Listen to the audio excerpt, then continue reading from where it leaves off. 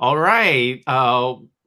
Thank you for joining today's session with StarRocks Connect. We have a important VIP with us today, Fritz at Sling Data. He's gonna tell us a little bit about Sling Data and how it works with StarRocks. Yes, happy to be here. Thank you for having me.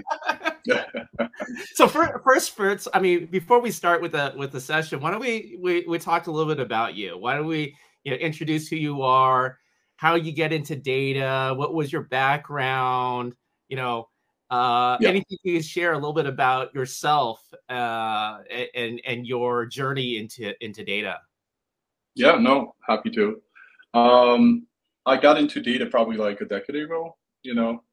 I didn't study any analytics or programming. For a fact, I studied like electrical engineering, and I got into programming like at a job where I was looking at a lot of telecom data, like call center data, and I found it fascinating. So I kind of switched gears and changed the direction of my career, and I've been in it ever since. It's been over a decade, and I just find the system fascinating. Just diving into different technologies, learning, teaching yourself new things, and realizing the power of programming, of automation. So yeah, like getting into databases, learning SQL, right, and Python, just all kinds of database technology. So yeah, and hopping through companies. Right now, I work for full time for a company called Big Time Data. We're a consultancy. It's small consultancy, and yeah, we do a lot of data work. So Sling started before that. It was a side project that I evolved over the years. So yeah, that's how it came to be. Excellent. Yeah, thank you for that background. So, why don't you tell us a little about the genesis of Sling Data and how you actually built the software? Where did it come from? Where did your inspiration come from? It came from frustration, for sure. Like just wanting to do easy things, right? As a data engineer, you want to do small operations over and over, right? And maybe tweak some things here and there, right? And moving from working on project to project, you kind of either have to modify it a lot or kind of start from scratch, right? So, or it evolves and it's not good, like your scripts, your Python scripts. It's kind of like not very flexible. So over time, it's kind of like, man, like why do I have to redo that every new job? Kind of like I have to rebuild a script. And so Sling came out from that, from a lot of just having to rebuild things over and over, right? That things that loading data, loading a JSON, loading whatever, right? Moving from this database to database, and it just yeah. Once I sort of started learning Go, right? Because I did this stuff with Python, right? There's different versions of Sling, like different scripts that take inputs and then does what you want it to do. But I really love the Go binary nature, right? That you can sort of like program and generate a binary, and this thing is static, right? Not having to deal with Python dependencies and not worrying about any of that stuff, right? Because you kind of get bit over the years. You see what happens, and it's like something that used to work fine doesn't work anymore. Like I didn't do anything. So anyways, yeah. So combining those two really Go, which I enjoy working with a lot, and the like data movement and data work that you needed to do, right? So it kind of meshed over the years, and I really grew a passion for developing it because I saw how useful it was for me, right? I can have this binary that I can and just reprogram like just inputs, and it did it faster than Python, right? Because it's Go, right? So that's where it started, right? From all my experience and wanting to make things convenient for myself, like to improve my quality of life, if you want to say.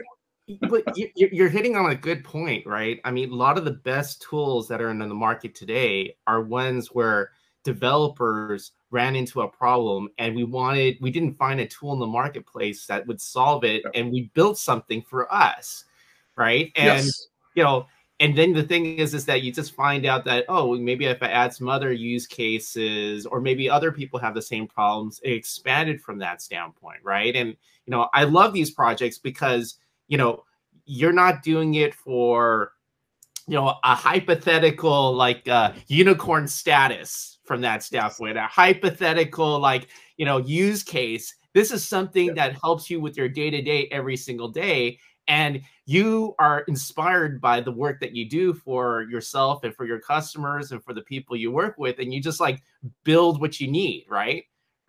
Absolutely, absolutely. And just to add, like, yeah, it's like when you're your first target, like you're building it, you can shape it the perfect way that you want it to do, right? So that was totally the mindset, and it kind of took off over time, right? And people was like, hey, I actually need this myself. So Why don't we switch to the slides, because I don't want to go in and just quiz you over and yeah, over. oh, But that's true. yeah, let's go to the slides. Hold on one second. Okay, is it showing? Can't see. Uh, Great. Okay. So yeah, I did a little bit of background already. So what does it do, right? What is it? Sling is a lightweight tool, really. If you want to like remember, lightweight tool that moves data around. And its genesis really at the beginning, it was a big like beyond just like, let's say, databases and files, because I was thinking also APIs, but APIs is a massive world that keeps evolving. And it became apparent like after the first year or so of building Sling that APIs weren't gonna cut it, right? It would be poor quality, right? You're constantly maintaining it. So Sling focuses on data movement. It's a lightweight tool that focuses on data movement between databases and file systems. So you can copy data from a database to a file system, back from a file system to a database, or between file systems, or between databases, right? So it really just focuses on that need. so this And is like why did on I? Go ahead. Parquet on S3 or CSV on a file system, right? So Yes. basically, wherever a file is stored, it could be either a source or a target from whatever it says. So basically, treat databases and files as equivalents. Yes, totally. And some of them it doesn't write. Like for example, it doesn't write the SAS7, like the SAS files. It only reads it, or Avro, it only reads it. But most of them, yes, you can read or write in any platform, right? Like all of those listed at the bottom. And basically, if you want to load data from a file system, like those are the most popular one. I know there's some missing that I'll mention later, but you can use Sling to load it into any of those databases. Most of them, at least. For Right. example, we don't write to Mongo yet, or Prometheus. Prometheus is like exporting only, but most of them absolutely can just write. And so also with Sling is that you not only understand the formats, but you also do the type transformations, right? So when one type doesn't exist on, say, for instance, I know in StarRocks you did something for us in terms of like varchar for us is actually number of bits. It's not actually number of characters, right? And so you actually wrote the translation between that. But would you say it's the same for all the other databases that you guys also support? Yes, yeah. There is the type inference, right? Especially CSVs, it's just string. Like Parquet has the types. JSON doesn't have types. Well, it has some of them. It has numbers or string, right? But you can't determine a date, for example. But CSVs are very popular, and Sling has this built-in profiling, like on the fly, like as it does it like in the beginning of the ingestion, like it does it as a buffer in memory kind of like analyze the sample size and then determine the types, like you just said, Albert, and like whether and translates from like a general type to a native type, right? So the general type may be a text or string, and then in native it's varchar, like we just said.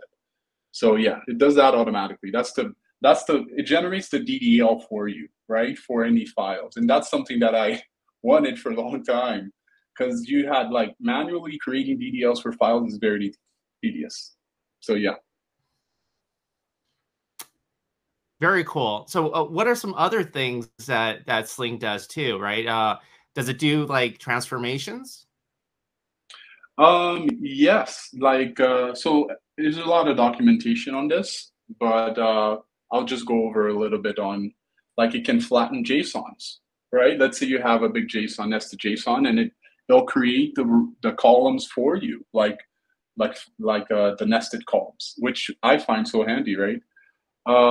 There's some other stuff like, let's say, hashing. It can hash columns. You can say, hey, this is a private, like, or a sensitive field. I want to hash it. So Sling you can define that in your config, and Sling will do that for you.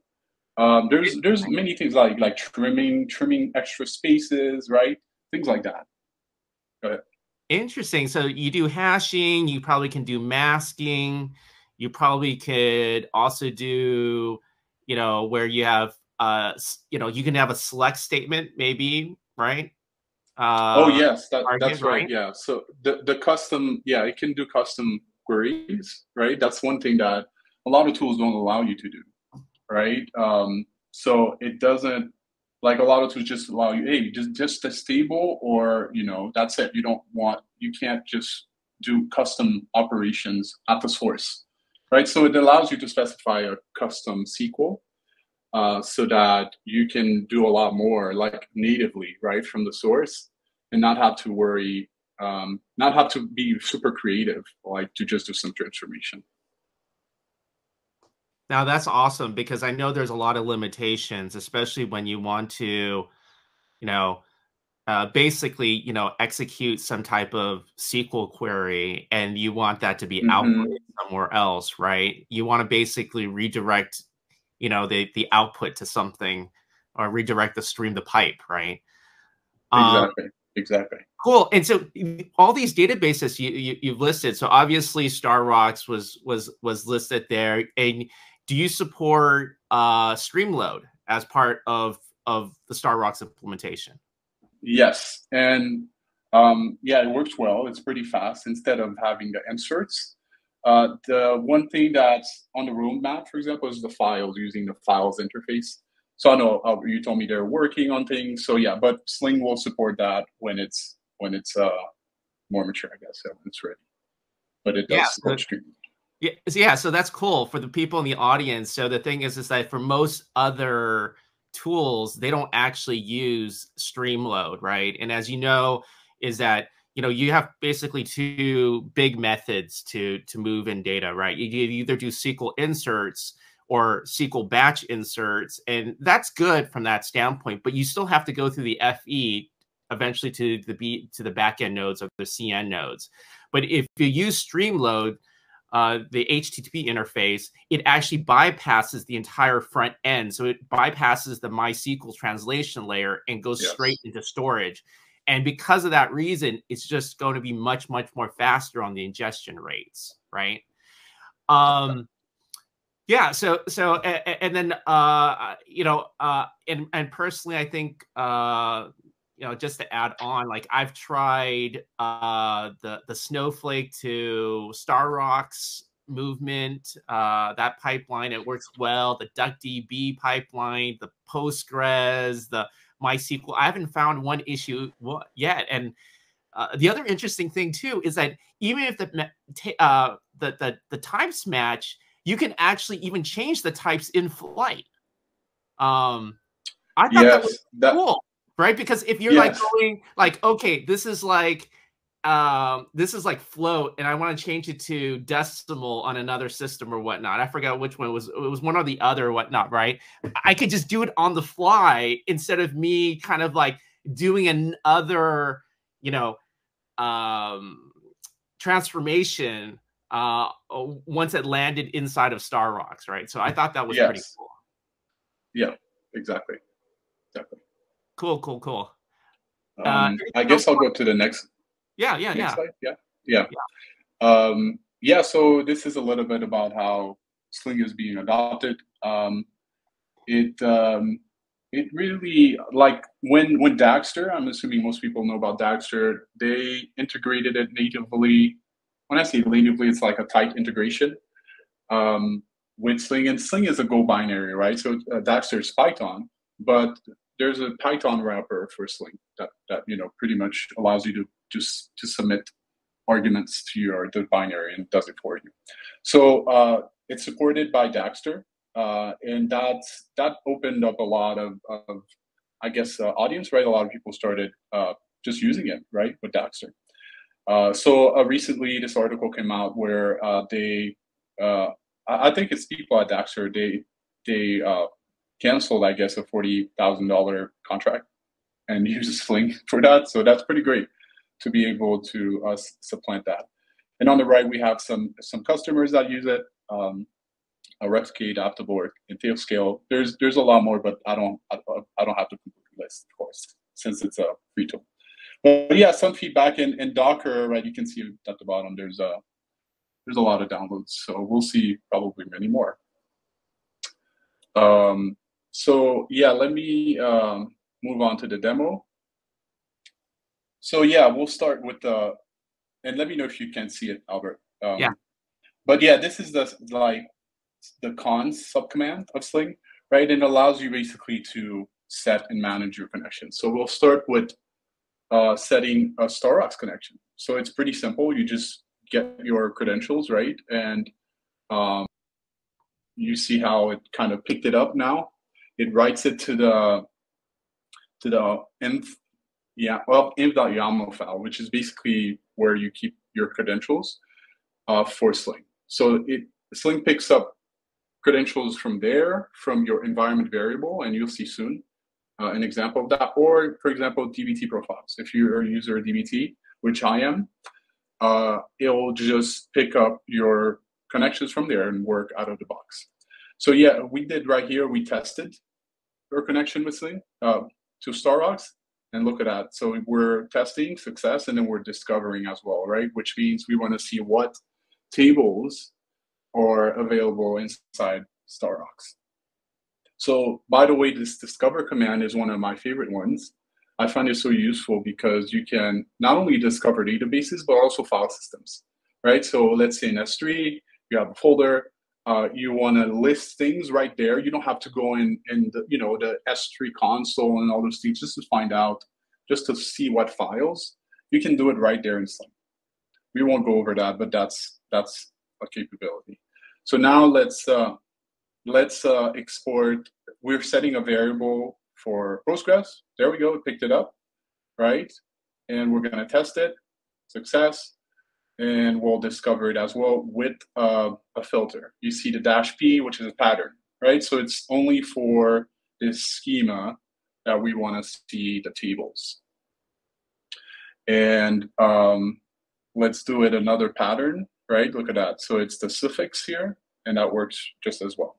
So you can really just find what you want from there. So there's a cons exec command, which basically allows you to execute a query. Here it's to see like a preview basically of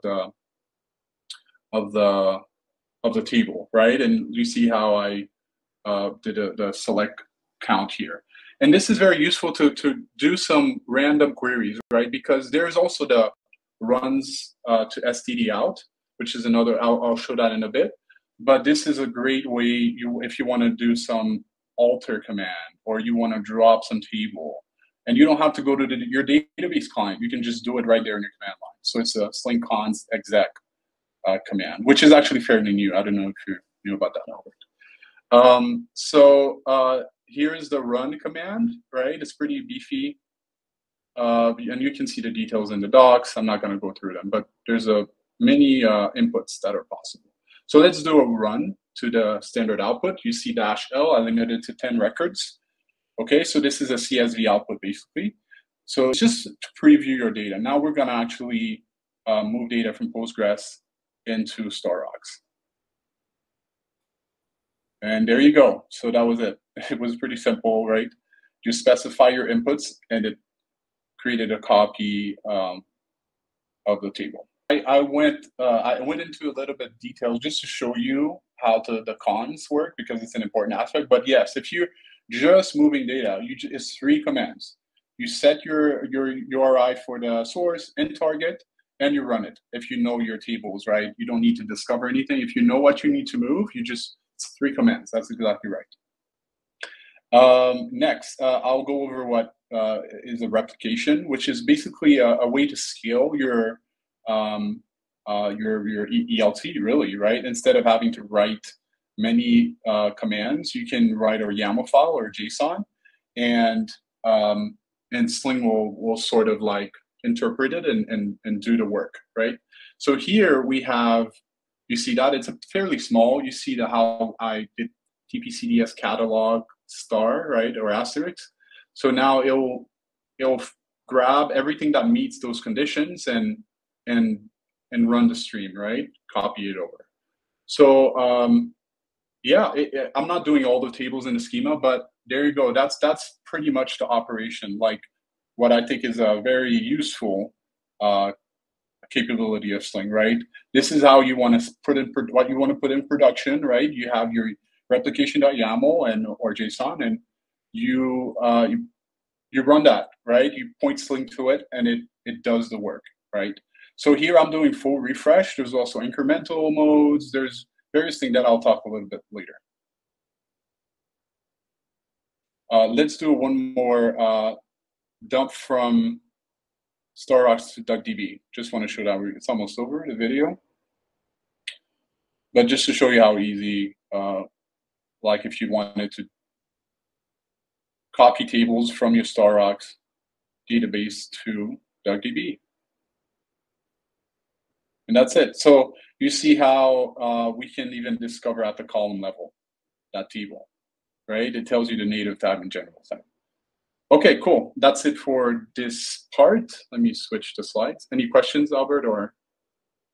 One, 3 commands, right? So you source, target, run, or and then the other option is basically the replication YAML is just all those settings, but running that as a single command, right? So it really is like, you could have theoretically, it sounds to me, you could have theoretically, took every single line, like converted the YAML into a command and then just ran it, right?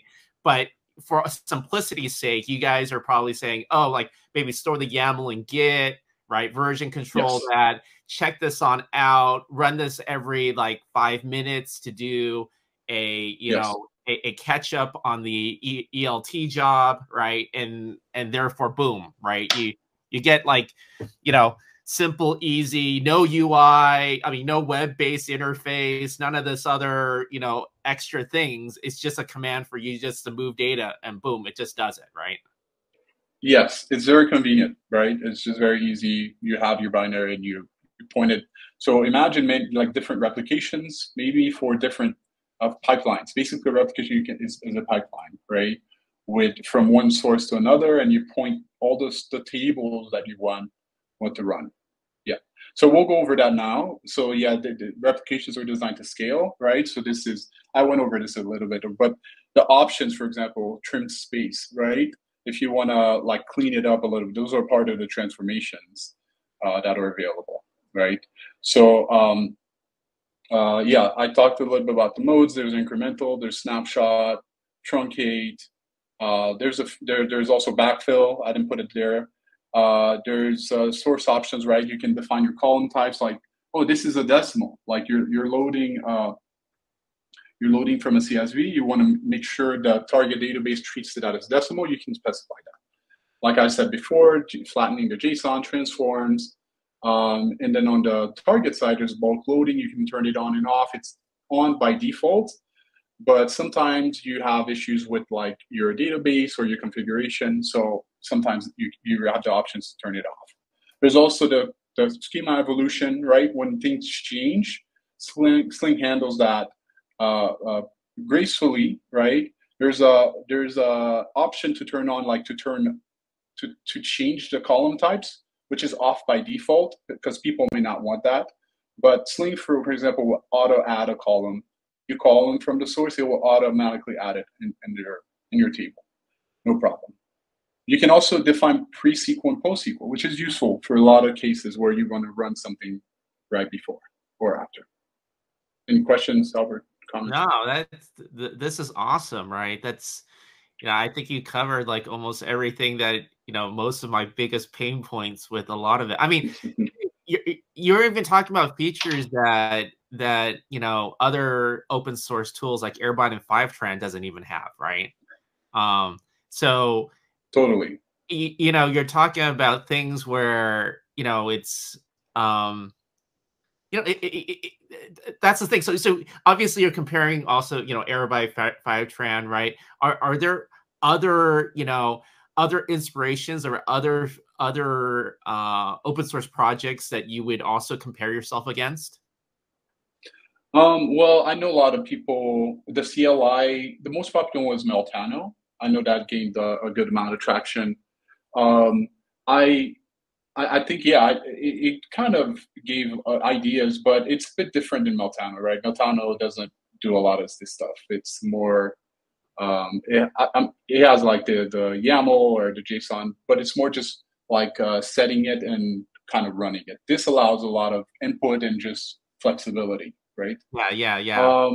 Yeah, and just like not strictly open source, but I think all the Python scripts that I've written, right? So that really have inspired, I guess you could say, or I've seen, yeah. Cool. Um, yeah, so just a few comments on what the focus is today. It's really about having a stability, right? This is the difficulty with dealing with so many systems. You really have to test a lot.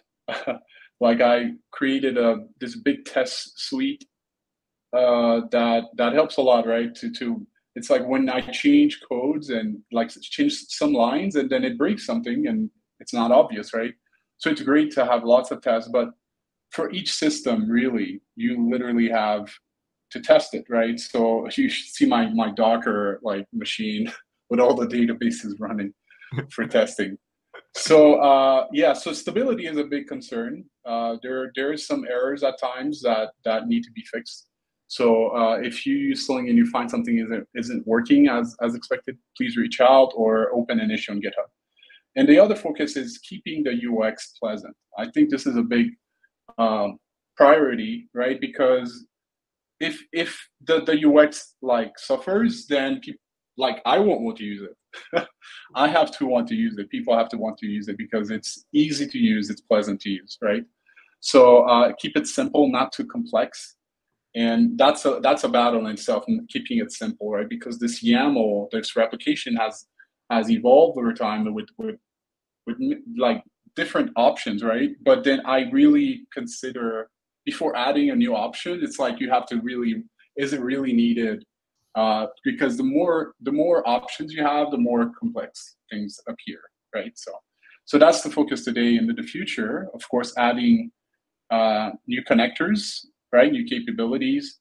I know Delta and Iceberg are picking up in Hoodie as well. So that's definitely on the roadmap to support that. Also, data quality with all this new AI movement is a big deal.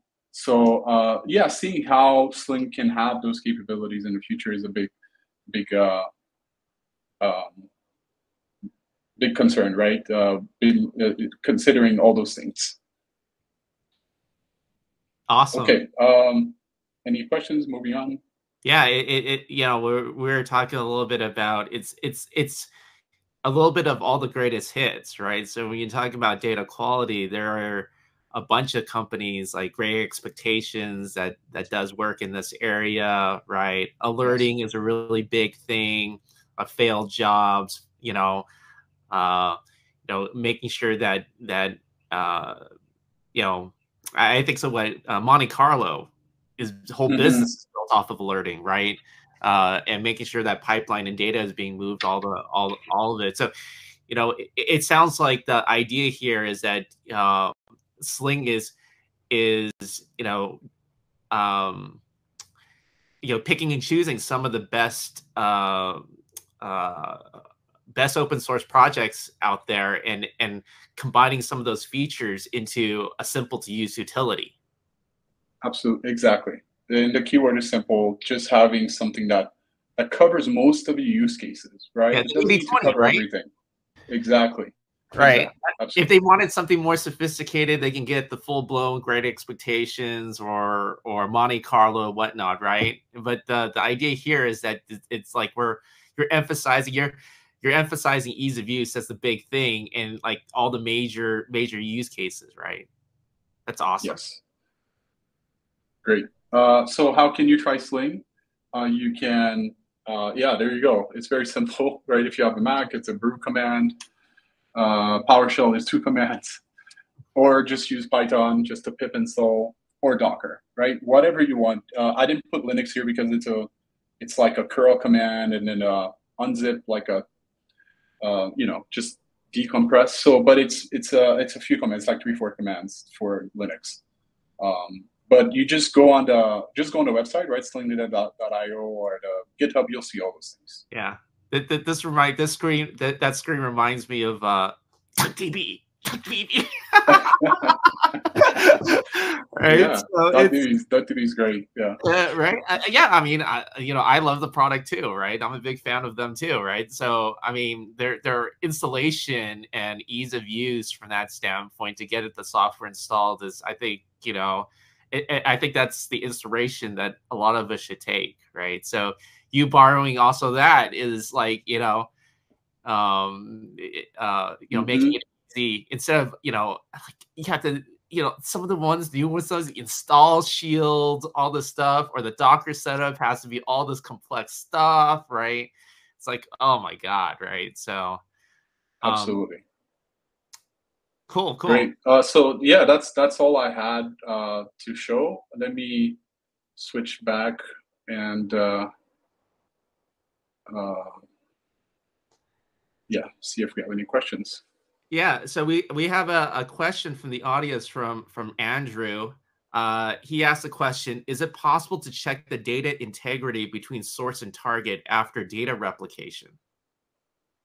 So that's a great question because, for example, I was talking about the test suite. Like making sure the data is accurate is important. So it depends. Sling automatically does a test if the data size is not too big. I think it's like 10,000 records.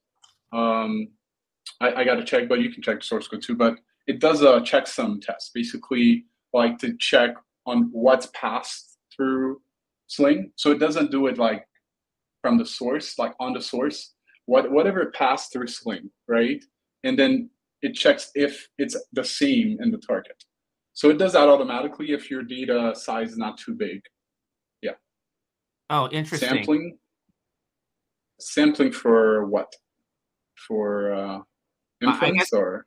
Yeah. So Andrew, is it sampling like we sample X amount every 10th record or every 20th record, or are you saying that or it seems to Fritz, you're implying that every single record actually is doing an MD5 hash? No. When I say a checksum, it's like there's like it sums like different, like let's say the lengths of the values or just the values of integers, for example, to see if they match, right? In the output. Yeah. And the destination system. Yeah. So yeah, it does check. It's just like I said, if it's a massive data set, it doesn't do it because of the cost that it would have in the system downstream. So. Right. Let's say you have 2 billion rows, like you don't want to check like that table every time you run, right? So what if you did it like, say for instance, you got that same use case, but you wanted to do like, you know, your because there was another feature I thought in Sling that does is batch sizes, right? So you can do batch sizes of like 10,000. So 10,000 at a time, right? It just runs, you know, Sling just, you know, if you have a million records, it does it 10,000 or 50,000 at a time from that standpoint. So does it do like checking on the 50,000, right, as one unit, or like you mentioned, it's just checking the individual fields themselves? No, so when I say checking it, so how can you check that the data is accurate on the target, right? So if you do every single record, that's going to be expensive, right? Yeah, So, and besides, you have to check on against something, right? So the best way, like at least what I've thought of, is while it's passing, because Sling streams, right? So it kind of, the data passes through it once, and as it passes through it, statistics are collected about the data, and then when it's inside the target, so obviously if you writing to a file system, you can't really check, right? Because yeah, what you'll have to reread the whole file, and yeah, it's not going to work that way. So if it's the target is a database, there's like a summation, for example, of what all the integers, let's say, if the sum is the same inside the Sling as the database, right? It pulls a query and it combines, like it compares them after the data is written.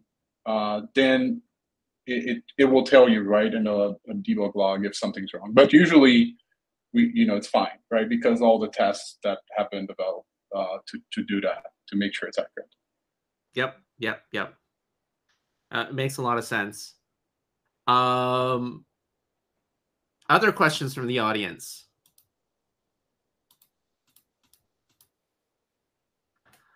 All right. He said, yeah, I see you comment the Discord link at the footer. Thanks for letting me know. I thought it was, because it was, I thought it was like it didn't expire. So I'll check that. Thanks. Well, Fritz, thank you again for your time today and sharing a little about Sling. I learned a lot. Actually, there's a bunch of features that I didn't even go use, right? I was using some of the features, but not all of those features, right? And so, I mean, the problem is that,